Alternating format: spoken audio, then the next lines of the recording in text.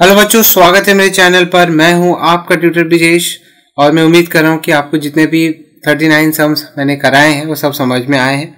और अब हम देखते हैं 48 सम 1 मार्क वाले प्लेलिस्ट का है। ठीक है, following table shows cell of shoes in a store during 1 month.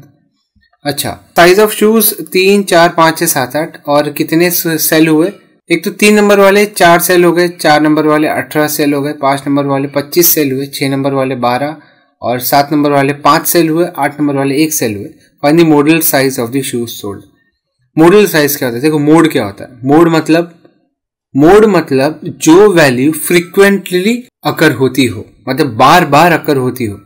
अब ये क्या है? मॉडल वैल्यू है हमारा। इधर यहाँ पे मोड पता चलेगा अपने को। देखो, इन सभी में से सबसे ज्यादा बार कौन अकर होता है? ये वाला। सो इसके रेफरेंस में जो अपना क्लास आता है ना, ठीक है, दैट इज मॉडल क्लास। तो ये हमारा मॉडल क्लास है, ये वाला। समझा? यहाँ क्या कर रहा हूं, ये अपना मॉडल क्लास है। ठीक है, तो observe the data in the second row. Among all 25 is the biggest, so 25 is the mode and corresponding class is the model class for the some. So it is a model size. तो model size कितना आया? 5। तो model class actually model size denote करता है।